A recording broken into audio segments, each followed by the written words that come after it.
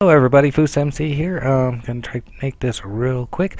What we have here is going through the comments in Anderzel's new video on how to install the Atlauncher and the crackpack.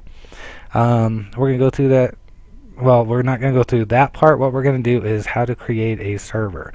Now, as you can see, I'm in the Atlauncher right now. You have all these tabs over here. You just go to the packs, find your crackpack, and this actually has been at the top for a few days now, so I think that's just standing as far as downloads. Alright, but if you see here, you have the option to create a server. Okay, now it's going to have the most current version on top. That's the one you're going to want to install, and just click install. Okay, it's going to bring you to this screen. Now these, I honestly do not know what these are, so I'm actually going to leave them alone, and I'm going to go ahead and click install. Okay, now I'm going to go ahead and cut out here because this is going to take a while, and then I'll come back as soon as it is done. So we'll be right back. Alright, so that has gone through. Now here's what it's done. It's actually created the server, and it's installed it in a directory. So now we just have to find that directory. Now if you follow this, it's pretty simple to find. Alright, so what we're going to do, let me see, there's a couple ways we can go about this.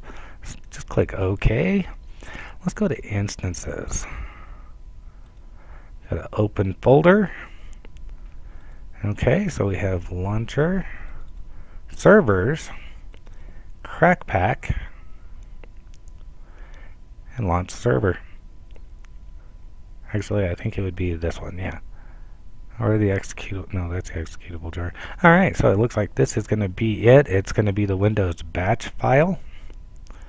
And yeah, pretty much you just have to launch that. So, there you go. That's how you create a server for the crackpack. Let's go ahead and start that up. Yeah, we're not going to go through all this, but I'll let you guys figure it out from there. But that is how you start how you get the server, and hopefully that helps you. So if it does, please leave a like. Thank you for watching. Bye. Okay, just a quick note. I figured this out real quick, and here's how it works. It's actually a Minecraft server 1.6.4, the executable jar, and go ahead and start this up. But I started it up and it started all those files. But this will give you the basic server deal here.